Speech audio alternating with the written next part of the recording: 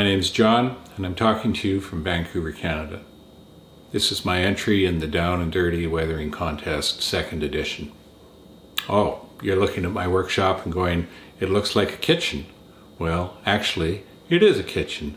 I'm going to do all my modeling on the kitchen counter, with the exception of the spray painting, which I take outdoors. That brings up another subject. I don't actually own an airbrush. So the spray painting is going to be a good old rattle can. And yes, you can get a decent finish using it if you know what you're doing and are careful. I've chosen to model an Alberta government grain car. The government bought 1,000 of these grain cars in the 1980s to help with the car shortage that was facing Canadian railroads at the time. All in all, there were about 18,000 cars built, mostly for the government of Canada, but the governments of Alberta and Saskatchewan each contributed fleets of 1,000 cars. The Alberta cars are instantly recognizable by the large logo on the side. Many of the cars were used to promote tourism throughout Alberta with the slogan, "Take an Alberta break," and the name of a small or large community on the car side. This is probably the closest you can come to a fleet of freight cars with names as well as numbers. The car I have chosen to model bears the name of Fort Saskatchewan, a city of 25,000 people near Edmonton. The car is in an advanced state of paint failure, so it should present some interesting modeling challenges. Now it's time to get started.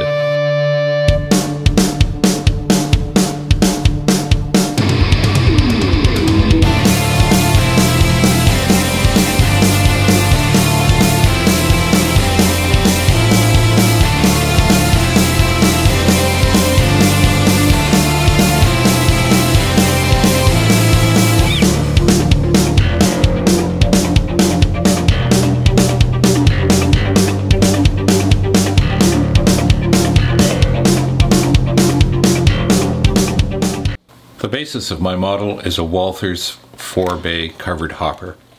I actually bought a car already painted in the original 1980s Alberta Heritage Fund paint scheme, but we are going to totally obliterate the factory paint, as you will see.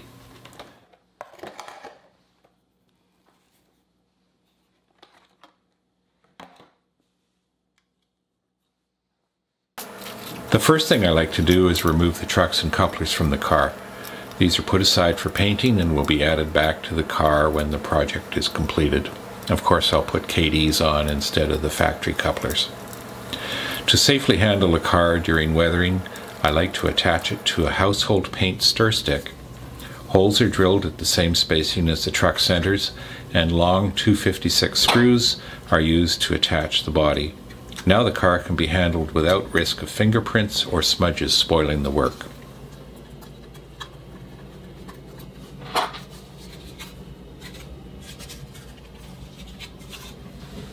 Spray paint performs best when it is warm. Just take some hot tap water and immerse the can for 15 minutes. The improvement in performance is notable.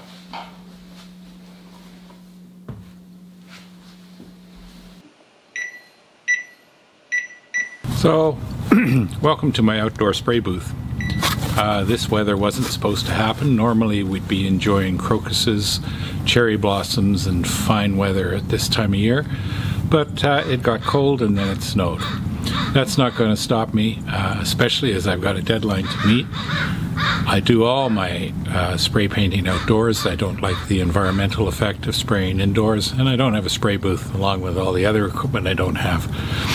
When I am painting a model, I just use this, which is a soda pop flat, 32 cans of Coke.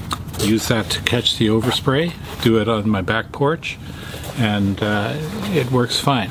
There's only two caveats. One is the paint has to be warm, two, the model has to be warm, and preferably it shouldn't be raining. So let's have a go.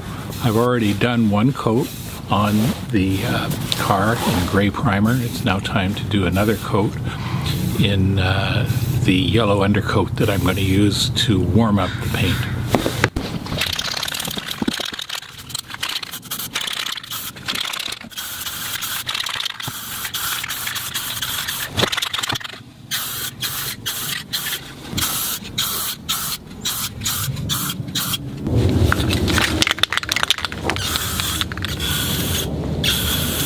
Okay, here we are. The snow's stopped. It's actually thawing really quickly, so we have to work quickly and get the model back inside because there's a big tree over us and it's dropping snow all over the place. The car's ready to go. It's got 2 coats of this sort of cream undercoat. We have some hot pink that we're going to apply to represent the undercoat, which is showing through the blue paint on the model. We only need to apply it to the tank sides and the roof walk. Then we're going to overcover this with blue paint. So here we go.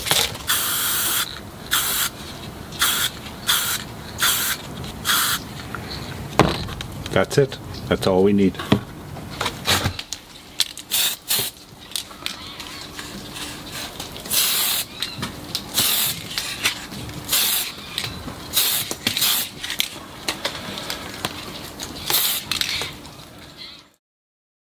Now it's time to do some actual weathering work on the car. Everything we've done up to this point has been preparation for this moment.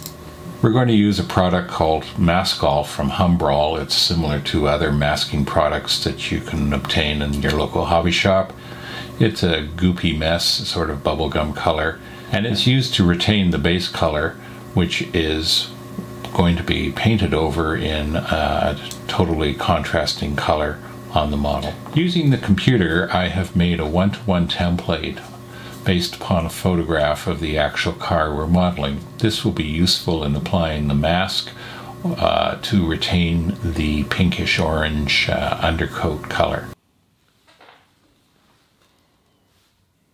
This is an acrylic product that is painted onto the model, covering over the areas that you want to keep with the underlying color. It's used a lot by military modelers to apply camouflage paint. In our case, we're going to cover the tank sides towards the top, which is where the undercoat is showing through on the prototype photos. The product can be diluted in water, and experience has shown that a little bit of water added to the product makes it flow better. Here's what one side of the car looks like with the wet Maskol on it. And here's what it looks like after it's dried a bit. It looks really horrible, but don't worry. And here's what the car looks like after having received a spray of blue paint, which is the final base color for the car. Well, now it's time for the moment of truth. I've applied 2 coats of blue paint. First a darker blue, and later this so-called French blue, which is lighter than the prototype color would be, but that is going to simulate fading. We have now to remove the Humbrol Maskol that is underneath, and hopefully it will reveal the undercoat. If not, we're going to have to start again. So we pick away at this stuff, sharp knife, tweezers, and there's the reveal. Ooh, and that doesn't look too bad, does it?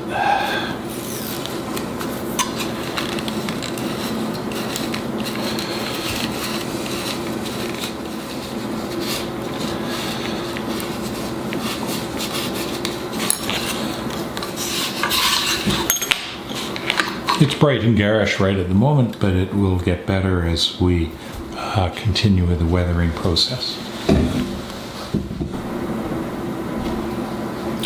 So there's the first side, and we're going to do the other side now.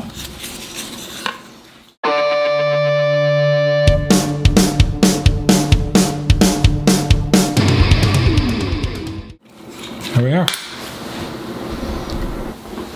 Before going any further, I'd like to put some color onto the underframe of the car. To do that, we're going to have to detach the car from our stir stick, and we're going to have to mask the top. This is household masking tape. This will kill your project. It's horrible stuff. Don't use it. This is hobby masking tape. This is Tamiya's. Perfect stuff. I pre-cut a piece of newspaper which I'm going to secure to the car with the hobby masking tape. Wrap it around the car and secure the ends with just general purpose household masking tape. After a bit of cutting and folding and taping, the car is ready to be sprayed on the underbody. I decided to try one of the new Vallejo spray cans using the olive drab on the underframe. I didn't quite like the color, although the paint is beautiful. I oversprayed it ever so lightly with Tamiya Gunship Gray, and I got a dirty gray-green color, which was the effect I was after. Here's the result. Now it's time to try to tone down some of the bright orange and blue colors that we've been applying to the car and to give it an overall weathered effect. I just picked up some MIG weathering filter products from the local hobby shop. They've just arrived there. They come in a variety of colors. The ones that I chose were called Sun Bleach and General Dust. Great stuff. What you do with this is apply it over the paint in a very thin wash.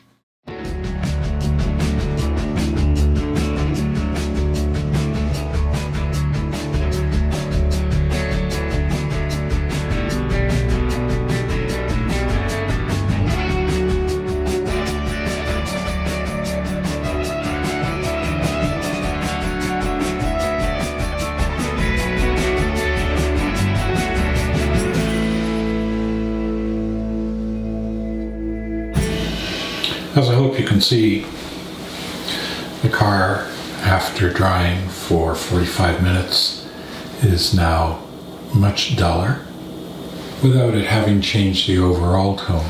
It has a general air of being dirty.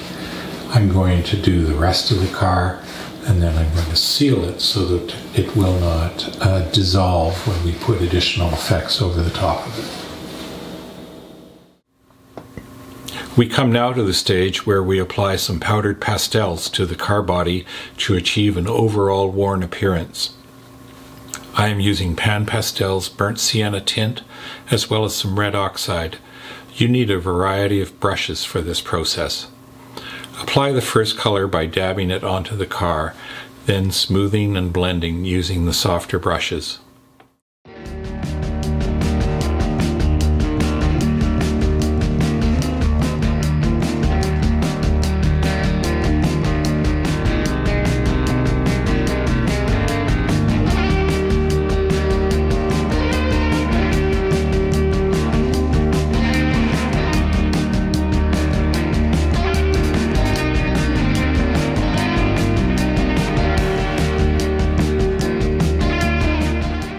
The second color goes over the top, and the process repeats.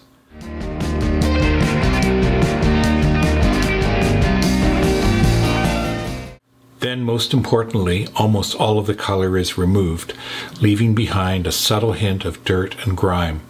It is easy to leave too much pastel on the model, which will spoil the overall effect.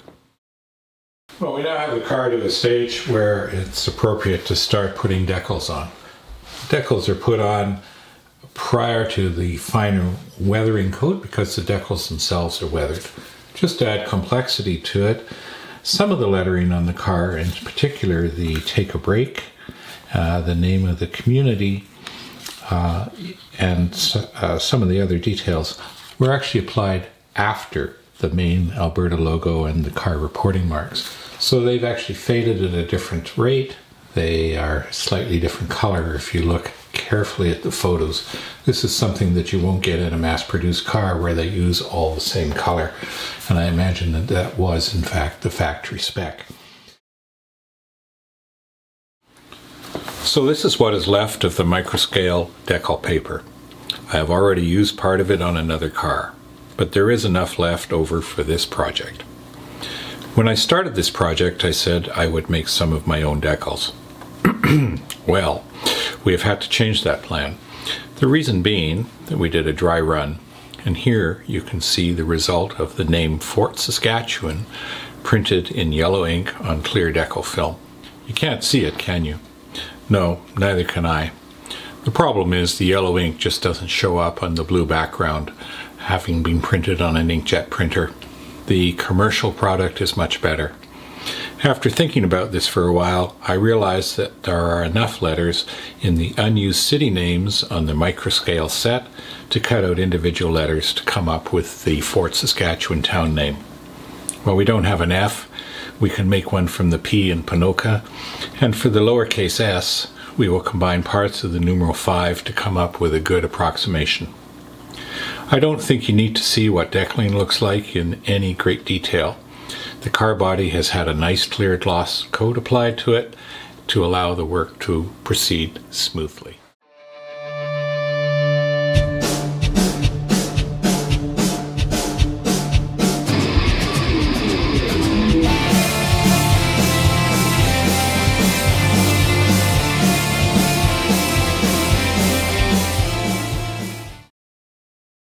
At this point in the project, we need to fade the decals that were previously applied. After experimentation, I chose to go with the same Pan Pastel Burnt Sienna tint powder. It has to be carefully applied with a Q-tip over the lettering that needs to be faded, and any excess must be wiped off. The letter A has turned out quite well. I will now proceed to do the remaining lettering on both sides of the car and then apply another gloss coat over the top before we apply the remaining decals. And there we have the second side. It only takes a few minutes. In the end, I ended up using paper towel to remove a great deal of the weathering powder. It basically gets into the pores of the dull coat, and that's exactly the effect I'm after. I'm very happy with this result. Having applied the remaining decals and a coat of protective matte finish, we can now move on to the final steps of weathering. It's time now to apply some rust streaks using artist oil paint. The car body panel seams will always show some rust, and the roof walk supports also leach rust which runs down the side of the car in streaks. We apply small dots of burnt sienna at the top of the car body, and then with a broad brush loaded with turpentine, we create vertical streaks. Excess streaks are wiped off and the paint allowed to dry thoroughly, at least 24 hours if not longer.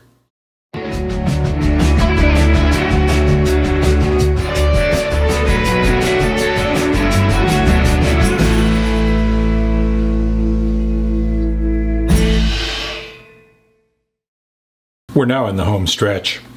The car is weathered to my satisfaction, but it needs two more things to be complete. It needs some graffiti. There's a tag on one side of the car, and we'll put another, based on one on a similar car, on the other side. And it needs the FRA reflectors, which will be the last thing we put on the car before reassembly.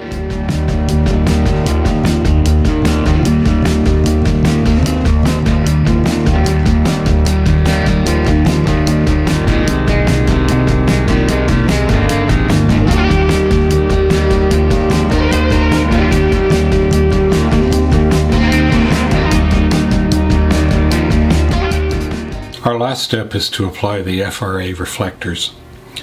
This product comes from Smokebox Graphics. These are peel and stick reflectors which simulate the prototype.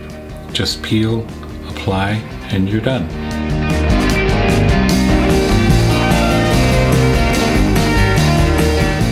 While the trucks and couplers were off the car, the wheels and couplers were painted with acrylic burnt sienna to simulate rust, and the trucks were painted raw umber.